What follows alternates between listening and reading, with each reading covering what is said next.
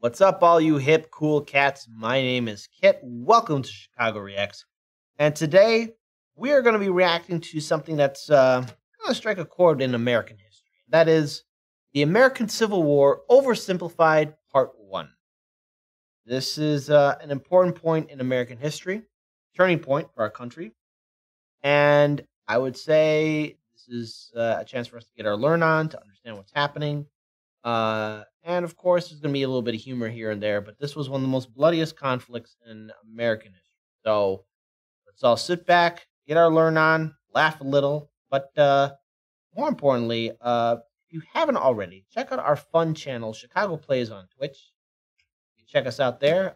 Myself, Kira, Mike, Zach, and also the wonderful, incredible Kelsey. We have our different live streams. Kelsey's on Tuesdays. Mike and Zach are on Mondays, Kira's on Fridays, and I'm on Saturdays. So check it out. Join us. We have fun there. But now, let's enjoy the American Civil War, Oversimplified, Part 1. Let's do it. This video was made possible by NordVPN. Protect your internet, your computer. Click the link down below to get 70% off an annual subscription, plus an additional month free. Also, stun your friends, turn heads, get compliments. Buy yourself some Oversimplified merch today, along with a very honest new character pin. Link in the description down below. Yeah. Okay, Mrs. Lincoln, this is it. One last push, and we're done. 9 months and 4 days ago, my father brought forth upon my mother himself, and gave to her a child, conceived in a shack in Kentucky, and dedicated to the proposition that I will drink num-nums from a bottle and do little poo-poos in my pantses for the next 2 to 3 years. Now what is it babies do again? Oh yeah. And he would grow up to be the greatest vampire slayer in U.S. history. I am not touching that. Why not? He came out with a speech. Told you what's going on. How he got conceived, by the way. Wear a condom. Abraham Lincoln grew up with his relatively poor family in Kentucky, eventually moving to Indiana, and finally, Illinois. Shout out to Indiana, my second home state, Michigan City, Indiana. Love y'all. He read a lot of books, worked a lot of jobs, wrote some questionable poetry. Abraham Lincoln is my name. Where's my pen? I wrote the same. I wrote in Booth Haskell and left it here for fools to read. Huh. Holy shit. If that's an actual poem by Abraham Lincoln, he is, Abraham Lincoln is my name. Where's my pen? I wrote the same. I wrote in both haste and speed and left it here for fools to read. Yo. Right. And finally, entered the law profession. Despite being self-taught, he turned out to be a pretty clever and astute lawyer. In one case, a guy claimed he witnessed a murder at night, and Lincoln was like, "How could you have seen anything in the dark? There was a bright full moon." A what? A bright full moon. Can you say that again, please? There was a bright full moon. A dim half moon? No, a bright full moon. That's funny, because according to this almanac, there was a dim half moon that night, which makes you a liar. Liar! Liar! Well, I got a bright full moon for y'all right here. Now that's what I call a rebuttal. There you go. Good old Abraham Lincoln calling out people. There you go. Lincoln and his cheekbones weren't only interested in law, however. He also dabbled in the world of politics, serving as a legislator in both local and national assemblies. And what a time it was. Not even 100 years after the Founding Fathers wrote, "All men are created equal," politicians were already asking, yeah, but what does that mean exactly? It means all men. Yeah, but what does that mean exactly? It means all men, jackass. And not just that. States' rights versus the federal government. What are the executive powers of the president? Is cereal a soup? The Founding Fathers left some of Cereal. Don't even bring it up in soup. Don't even bring it up after the Patriot. Don't even bring up any of your stuff. No. Just had to put a pause on that. A little off topic right there. Just wanted to pause him right there. But no. Don't you fucking dare. No. I refuse. I'm using my dictatorial powers here, man. Anyways, yeah. By the way, for federal government, yeah, when it came down for the U.S. United States as a whole, kind of threw me off there, right? So I had to stop you. I had to stop you there. Stop you there. Okay, all right. Because the thing is, there was a point where there was two concepts. Is it cereal if there's no bowl? Whatever. The United States are a great country, or the United States is a great country. And for a long time, it was the United States are a great country because the states were not unionized together, federalized, all that stuff. And cereal is goddamn cereal. It's not a fucking soup. Some of these questions, perhaps a little too open to interpretation. Oh. And here's the internet historian joining in, too. You better not comment either. And the biggest question of them all was slavery, an ugly mark on what should have been a revolutionary new nation based on liberty and democracy. Thomas Jefferson had written a condemnation of slavery in the Declaration of Independence, but out of fear of losing Southern states' support, it was removed. Hey guys, do you think leaving this a little vague will create any unforeseen problems in the future? Yes. Cannonball! And those unforeseen problems were now beginning to rear their ugly heads. As the nation developed, the North and the South developed along two very different lines, and two very different cultural identities emerged. Northern cities began rapidly industrializing, while the southern climate allowed for large plantations of labor-intensive crops. As a result, one half of the country didn't rely on slaves, while the other half had become economically dependent on them. In 1793, Eli Whitney's cotton gin caused the slave trade in the South to explode, while in the North, a growing abolitionist movement was taking root. A general mistrust began to develop between the North and the South, as Northerners felt the South were hell-bent on expanding slavery, and fear spread throughout the South that the North wanted to take their slaves away. In 1819, there were 11 free states and 11 slave states. A perfect balance. A happy medium. A harmonious relationship. Hey guys, nice to meet you. I'm Missouri, and I would like to become the 23rd state. Hey buddy, welcome to the nation. We'll be happy to accept you as a free state. Oh no, you don't? You're trying to get one over on us. Missouri's gonna be a slave state. Okay, listen, why don't we just ask Missouri what it wants to be, and we slave state. Well, then, allow me to introduce to you the newest, freshest state on the scene. Maine. Hey, you can't do that, and you can't have any more slave states above this line. What? The issue of slavery is solved, and it will never come up again. No, that's not how it works. A few years later, it came up again.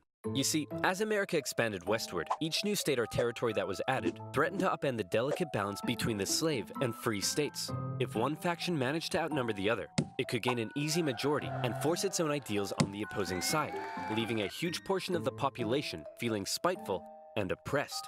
For a while, compromises kicked the can down the road and kept the volatile balance in check, as new free and slave states were roughly added in pairs. But then one loudmouth state just had to barge in and ruin everything as usual. The addition All right, shout out to our lovelies in Texas. We love y'all. We love y'all, Texas. You know, someday, I've never been to Texas, actually, so looks like I gotta get some good Texas cuisine before the world goes belly up. There you go. of Texas saw the United States enter into Whoa. Oh, wait, that was the original territory of Texas? It looked like that? Okay. a war with Mexico, which they won, gaining a huge amount of land out west and creating even more problems. Hey guys, nice to meet you. I'm California, and I would like to become the 31st state. Hey buddy, welcome to the nation. We'll be happy to accept you as a southern slave state. Oh no, you don't. You're trying to get one over on us. California's gonna be a free state. Okay, listen, why don't we just ask California what it wants to be, and we can free state. Well, then, allow me to introduce to you the territories of New Mexico and Utah, able to freely vote for slavery themselves. Hey, you can't do that! And we can enter Northern Territory anytime we want to recapture escaped slaves. Oh, What? no. The issue of slavery is solved, and it will never come up again. That's not A few years how... later, it came up again. Oh, In God. 1854, a Democratic senator from Illinois wanted to build a really cool choo-choo train here and proposed that the territories of Kansas and Nebraska be created open to slavery, even though they were clearly above the Missouri Compromise line. Obviously, the northern states were like, hell no. But the Southern Democrats who controlled Congress at the time were like, well, if you love liberty and democracy so much, then you should let them vote on whether slavery should be legal or not. And so it was. Huge numbers of pro- and anti-slavery settlers rushed to Kansas to sway the vote in their favor. And while they were all there, they began to beat the crap out of each other. Okay, One guys. of those settlers was a man named John Brown, a former businessman who failed at just about everything he tried and went You know what? There was a movie on John Brown, and I'm going to watch it. I recently saw some of the trailers to it. I'd like to check it out. arguably insane. He was a radical abolitionist and dedicated much of his life to the Underground Railroad and freeing slaves. One night, in revenge for an earlier raid by pro-slavery forces, he and his sons killed a number of pro-slavery settlers in the territory, helping to kickstart years of violence known as Bleeding Kansas. Kansas and Nebraska both eventually voted in favor of outlawing slavery. But from here, the tension began to grow at a rapid pace. In 1852, author Harriet Beecher Stowe penned Uncle Tom's Cabin, a best-selling novel that exposed the terrible cruelty of slavery to the world. Oh, how awful. How morally corrupt a nation must be to allow such things to happen. Your Majesty, what should we do about all the starving children working in the coal mines? Nothing! In 18...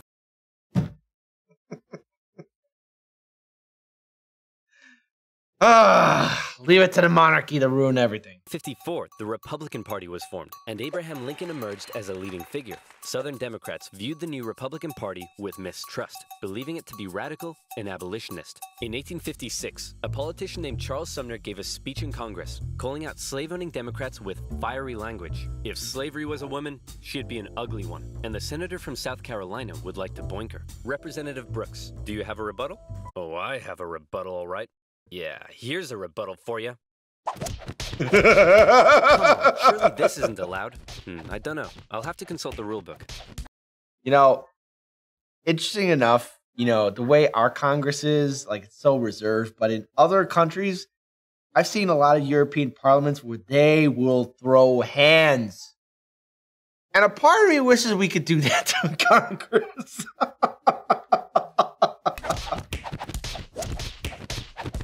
I can't find anything about caning a political opponent, but it says here I'm not allowed to wear women's underwear. Uh-oh. News of the violence on the Senate floor took the nation by storm. Southern slave owners sent Representative Brooks new canes to replace his now broken one. And on the floors of Congress, politicians carried weapons in self-defense. Right, there you which go. is never a good sign. In 1857, the Supreme Court ruled in the Dred Scott case that all people of African descent, slave or free, could not be citizens, and therefore could not sue for their own freedom under any circumstances, undoing years of progress with the strike of a gavel. Now, within all this bitter debate over slavery, there were many nuances. North versus South, Republican versus Democrat, states versus the federal government. But let's strip all of that away. For 4 million individuals living in America, this wasn't about political intrigue or party alignment. It was about the basic human right to be free.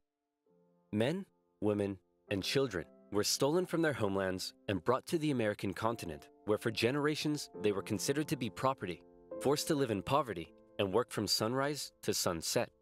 Plantation overseers did whatever they felt was necessary to get the most out of their slaves. Punishments were often barbaric. Families were regularly separated, and parents could often only watch, as their children were auctioned off, never to be seen again.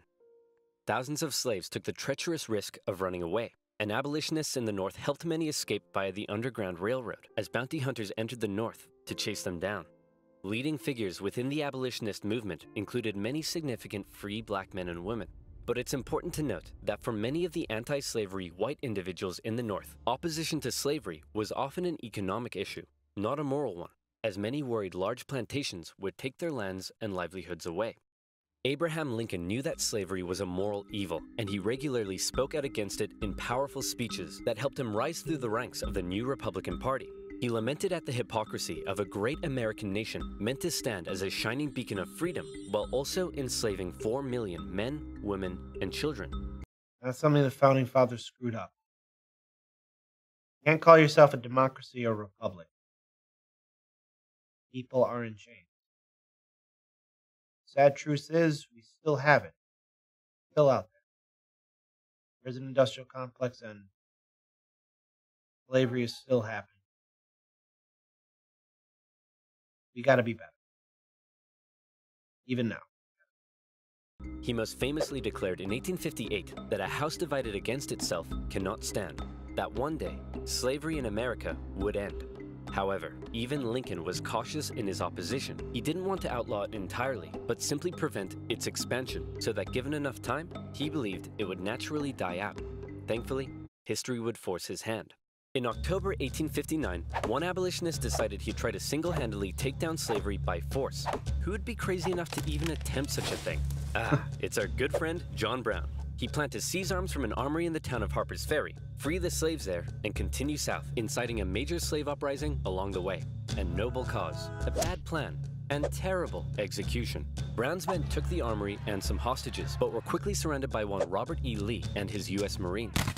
Brown was captured, and a couple of months later, he was executed for treason. Northerners sympathized with Brown, but Southerners were like, "You see this? They're coming for us. Soon, there'll be 1 million John Browns." 1 million John Browns?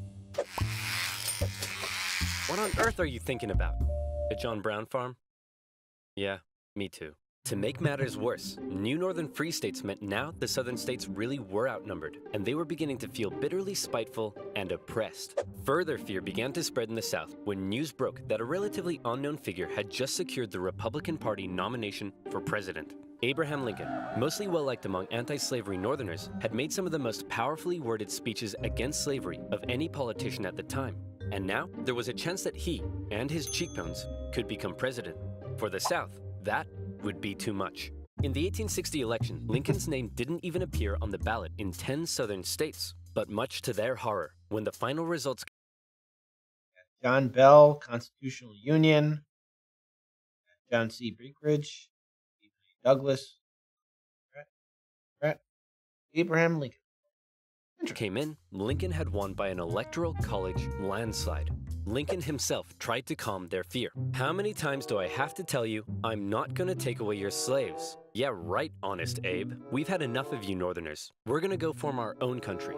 "You can't do that." "Why not?" "Well, if you had won the election, would it be okay for us to leave?" "Of course not." "Well, why not?" "Because that's not how victim mentality works." Many states felt that when they joined the Union, they always withheld the right to leave it whenever they pleased. Many people living in 19th century America often felt more loyalty to their state than to the nation.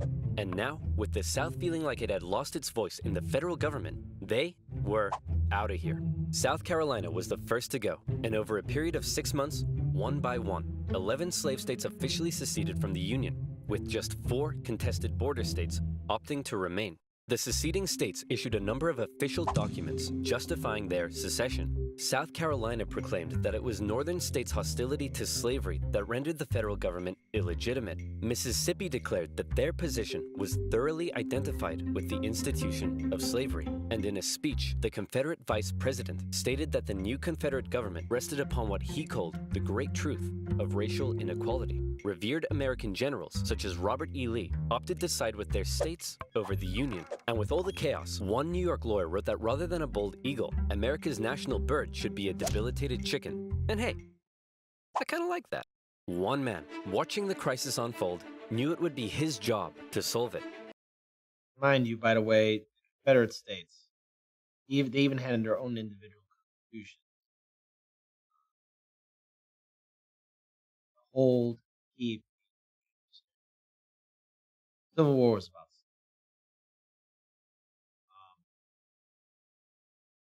What horrifying way to keep people in jail. Lost cause. Lincoln was just about to hop on a train and become the President of the United States of America. "Hey man, you're hella ugly. Grow a beard or something to hide that face." Good idea. There you go. Still ugly. Oh. With assassination plots already underway, Lincoln had to travel to Washington, D.C. under heavy disguise and protection. All along the way, he received stacks of threatening letters. "May the hand of the devil strike you down. You are destroying this country.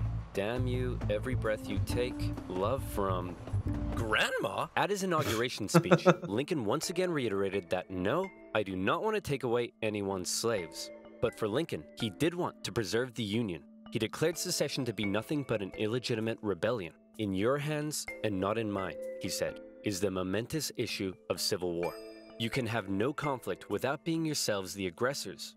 We are not enemies, but friends."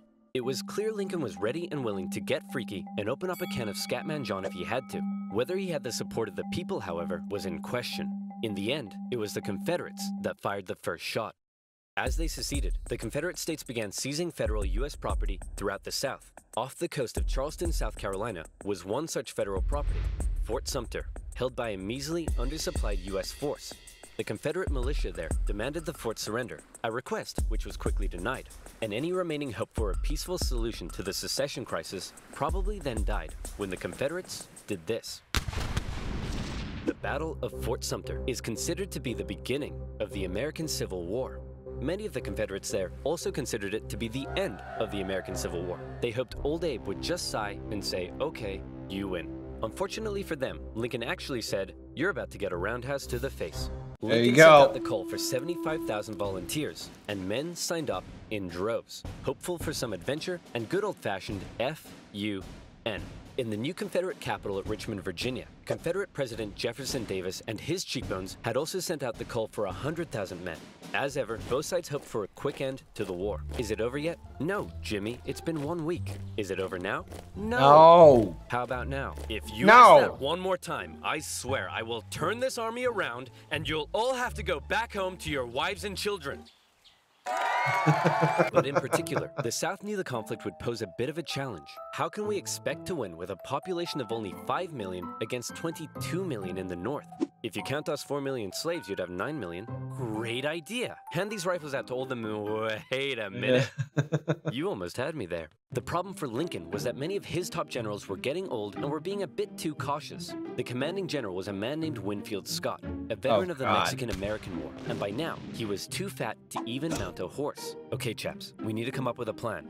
Hit me. We could wait for the Confederates to come and apologize. Maybe we should all sit in a circle and discuss our feelings. Crossing the Delaware into New Jersey worked for me. Those are all terrible ideas. And you? Wrong video. Hey, I'm the greatest president in the history of this nation. Yeah, Wait a we'll minute. see about that, This guy. Wait a minute. George, old GW. Get back to your timeline, okay? Quit screwing around with the time travel. Eventually, Lincoln's generals came up with a multi-pronged strategy. First, a blockade would cut off and starve the South of supplies by sea. Secondly, taking control of the Great Mississippi River would sever the South's economic artery while splitting it in two. And finally, a main Union force in the East would move south and take the Confederate capital, ending the war. Bada boom, bada bing. Skirmishes began to break out across the nation, and the Union Army in the East began to move south towards Richmond. Everything seemed to be going well until they reached Manassas, where they came upon a large Confederate force. It's almost like they were waiting for us. How did they know? As it turned out, spies in DC had sent a coded message to the Confederates warning of the invasion. Did you use NordVPN? What the heck is NordVPN? I'm so glad you asked. Do you use the internet? Me too. You gotta be careful. Protect your. Do you like internet safety? Me too. Hey, we should hang out sometime so I can tell you about NordVPN. NordVPN has over 5,000 secure and super fast servers in 60 countries that allow you to surf the net safely without personal data logging. Not only does it help you stay secure, but with just a click of a button, you can take a quick trip to Sweden and enjoy some Nordic crime dramas. Is there some amazing content on YouTube that's still blocked in your country? Not to fear. NordVPN is here. NordVPN gives you access to all of these amazing features, and it has a 30-day money-back guarantee. Even works. Hold on, let's fast servers. Even works in China. NordVPN.com/oversimplified, and use promo code oversimplified to get 70% off an annual subscription. That's only $3.49 a month, plus an additional month for free. Again, that's NordVPN.com/oversimplified. And as always, you'll be supporting my channel. So thank you. Now, where were we? Oh yeah, secession, Fat Man, and the Union invasion into Virginia. The two sides encountered each other at Manassas, and both geared up for the first major battle of the Civil War, the First Battle of Bull Run. The Confederates rapidly brought in support via rail, and the two sides were about equal in numbers. However, they were also equally inexperienced. A large number of civilians also rode out by carriage from DC to picnic on the nearby hills and watch the excitement. Okay, so see, the thing is, that's obviously this is before the internet, before Instagram, before TikTok, before, you know, all that good stuff. So that's what people did back in the old-timey days. Can you imagine if there were cell phones like, hey, y'all, check it out. We got a war happening right behind me. Hashtag subscribe. Full. nobody seemed to quite understand how destructive this war was going to be. The Union forces pulled a flanking maneuver to hit the Confederates on their left, and the two sides fired on each other in rows. Farm families living in the area were forced to flee the fighting, including a man named Wilmer McLean. Hurry up, Martha! There's a war out here! The more you tell me to hurry up, the slower I will go! The Union force had initial success pushing the Confederates back to Henry Hill. But one as of yet fairly unknown General Thomas Jackson had arrived, and he took a defensive position, standing firm like a stone wall, holding the Union Army off, and finally sending them running back to Washington, D.C. With heavy casualties, the sobering reality of war hit both sides hard, and the North, having just lost the first major battle, had to face the serious prospect that they may not actually win this war. President Lincoln, General Jackson whipped us so hard, the Confederates are calling him Stonewall Jackson. Wait, that's why they're calling him that? Not because he looks like he ran face first into a stone wall? Apparently not. Worse yet, the North had also lost the first major battle out west, giving away control of southwest Missouri. All of this was terrible news for Abraham Lincoln, especially since many of his generals and cabinet already didn't have much respect for him. They felt he was incapable of running a war, because he seemed a bit like your friendly old grandpa. He famously loved a long-winded story and a good pun. I've been so busy, my wife is missing me, but her aim is starting to improve. But deep down, few realized he could also be incredibly shrewd. Oh, Abe, you're so funny. Funny how? Funny like I'm a clown? Abe, I was just... No, funny how? Like I'm here to amuse you? During the war, Lincoln committed acts that were viewed by some as impeachable. His administration suppressed the free media from printing articles sympathetic towards the South. Some Southern sympathizers were even arrested without a trial. Lincoln's criticizers began accusing him of being a tyrant. But to quote the man himself, hey, it's war, baby. What are you gonna do? By the end of 1861, with things already looking bad for the North, abolitionists such as Frederick Douglass couldn't believe that the Union Army weren't enlisting black men. He continued to put pressure on Lincoln to make the war about emancipation. Mr. President, it's time to make the war about emancipation. I don't want to ruffle any feathers. The feathers are already ruffled. Yeah, they are already ruffled, old Abe. Come on, you gotta just, come on. It is what it is. It's a full-on war. Already gotta do it. But Lincoln, hanging on to hope for a quick end to the conflict, continued to fight only for the preservation of the Union. It was decided, however, that escaped slaves from the Confederacy could be held as enemy contraband, and many of these men were put to work bolstering the Union's infrastructure and supply lines. Hoping to get things moving, Lincoln made young General George McClellan the new commanding general, and McClellan began to train up his men. He thought a lot of himself, however, and believed he was going to be the nation's great savior. And like many others, he didn't approve of the president's handling of the war. On one occasion, Lincoln went to McClellan's house to meet with him, but McClellan was late returning home. He kept the president waiting, and when he finally got there, he just straight up went to bed. Now that... Motherfucker. No. Maybe it's my inner medieval 2 Total War. If any of my generals are being incompetent, let's just say they lost their army, and I put them on a suicide mission somewhere. Because I don't tolerate rebellion, and I sure as hell don't tolerate incompetence. Sorry, I kind of went a little bit on a dark little spot there. Let's just say when I play Total War, I am not the ever so loving Kit Capello. Well, there you go. But that's a story for another day. That's what I call disrespectful. McClellan talked the talk, but could he walk the walk? No. Like Lincoln's other generals, McClellan was maddeningly cautious. Hey man, could you move south and attack the enemy? Yeah, move south. Are you crazy? What if they have a big scary army down there? They probably do. They do. What? Oh my gosh! McClellan worried that he did not have the numbers he needed to fight effectively. What if they have like 10,000 men? Okay, no problem. We'll get you 20,000 men. Well, what if they have 30,000 men? I'll need 40. Okay, you can have 40. Well, have 40. What if they have 50? I'll need 60. Okay. He tried, but it was all in vain. McClellan would not make a move for the rest of the year. The North's one saving grace for now was a general out west fighting in Kentucky and Tennessee, General Ulysses S. Grant. Huh. You know, I'm not a scientific expert in history, but something tells me this Grant guy might have what it takes. And dare I say it, could be a fighter. I like also how the fact he's got booze right underneath his bunk. Seems like a guy close to my heart. Maybe it might be some Japanese whiskey. There you go. Cool, collected, methodical, and a big fan of whiskey. His chief He likes whiskey. He likes whiskey. Oh, I love him already. I'm gonna buy, if I ever time travel, bring him a bottle of some Japanese whiskey. There you go. Staff took it upon himself to keep Grant sober.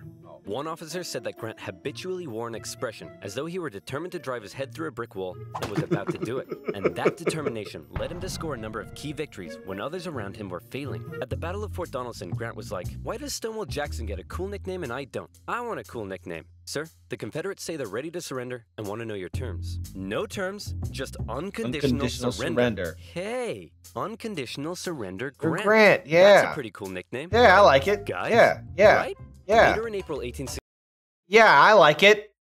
I like it. the Confederates launched a sudden attack on Grant's army at Shiloh, but the determined, unconditional surrender Grant threw his lines at the rebels and sent them running. The battle resulted in the heaviest casualties in U.S. history. Oh my God, dude. So far, and despite his victory, Grant found himself under fire. You have to get rid of Grant. Why? Didn't he win? Yes, but he just threw his men at the enemy. Isn't that the point? Also, he's a loony drunk. Well, what does he like to drink? I believe whiskey, sir. Then send him more.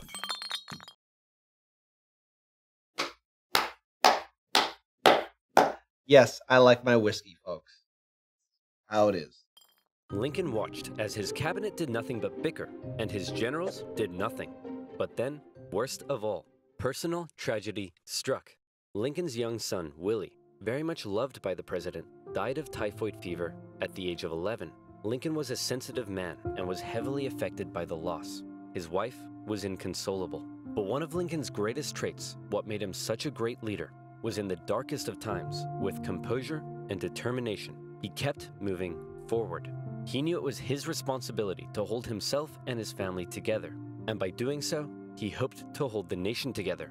And he had had it with McClellan's inaction. Lincoln decided he was gonna take control.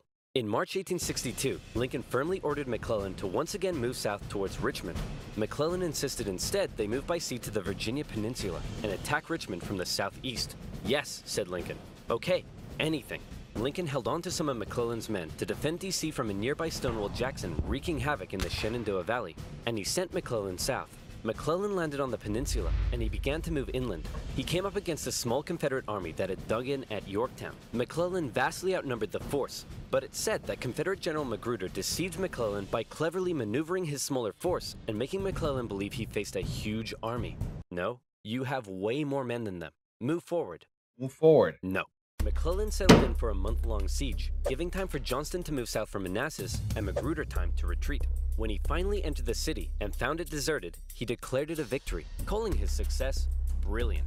Then, after meeting some resistance at Williamsburg, McClellan moved to within just 20 miles of Richmond. His army's able to hear the church bells ringing in the enemy capital. You still outnumber them. Go give him hell. No.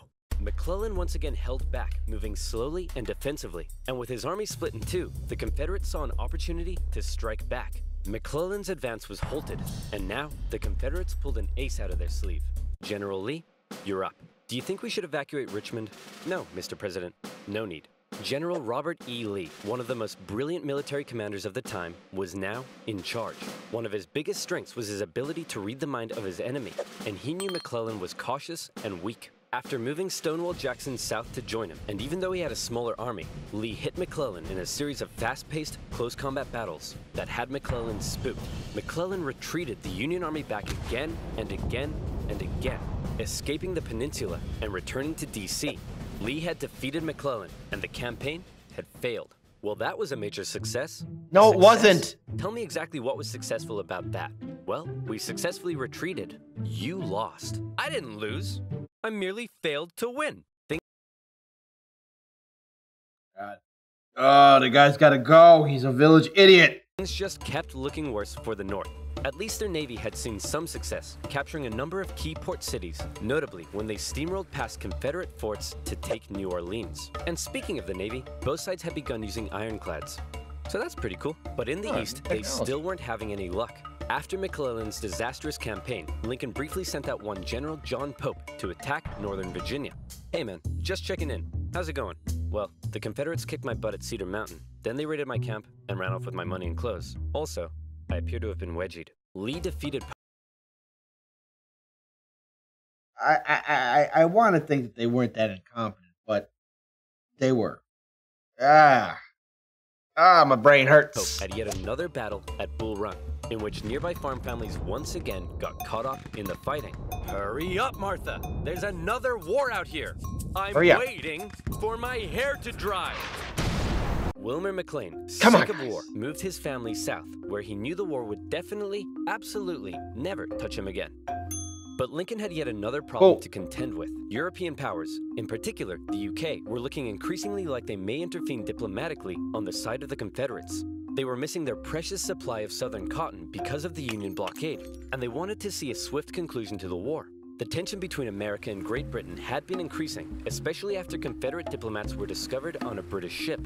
Now, after McClellan's failure to take Richmond, the UK declared it impossible for the North to win. Lincoln needed something to prevent Europe from getting involved, and after more petitioning from abolitionists, he decided maybe the time was finally right to make the war about ending the institution he hated, slavery. If the North had a noble cause to fight for, Europe would be less likely to intervene. But Lincoln and his cabinet knew before they could declare something as radical as emancipation, they needed a victory, especially now that the Confederates were about to go on the attack. Aware that he had a limited number of men and supplies, Lee now hoped that if he could just threaten Washington, D.C. militarily, he would gain Europe's recognition and crush Northern morale in time for the midterm elections, forcing the North to negotiate. With confidence at an all-time high, for the first time, Robert E. Lee invaded the North. But on September 13th, the North finally had some luck. Oh boy, it's my lucky day. A cigar in a field. Hey, what's this wrapped around it? Oh my gosh!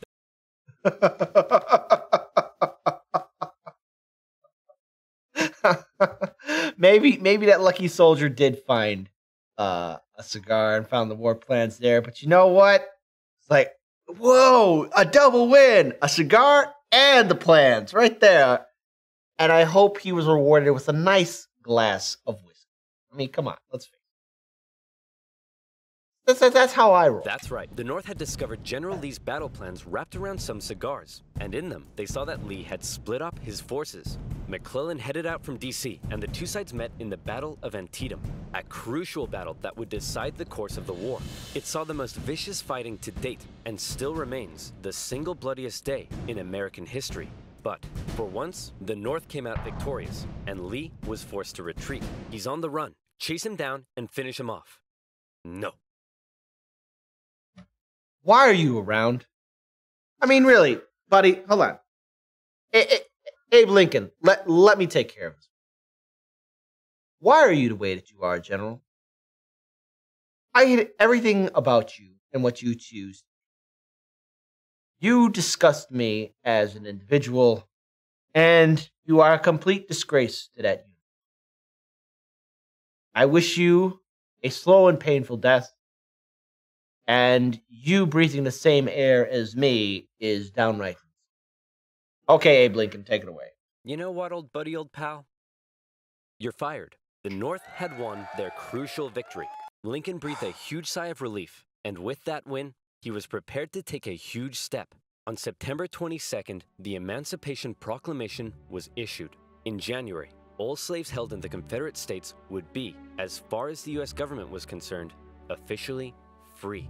Throughout the North, free black men and women rejoiced, knowing that if the North were to win, their brothers and sisters would no longer be held in bondage. The proclamation also had the intended effect on Europe, who were not willing to oppose a pledge to end slavery. An outraged Confederacy knew that Lincoln had given the war a new meaning. It was no longer just about the preservation of the Union. Now, it was about creating a new Union, washed clean of its original sin. A Union without slavery. Right, folks.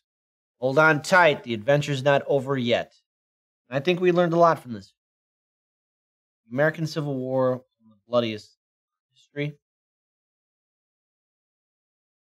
But the institution of slavery had to go. Must go. Now, of course, in the modern era, we got a lot of problems still remaining. But we have to all do we can to learn from the past and help build a better. So, we hope to see you here next time for Chicago Reacts as we go on to the next adventure of the American Civil War with OverSimplified.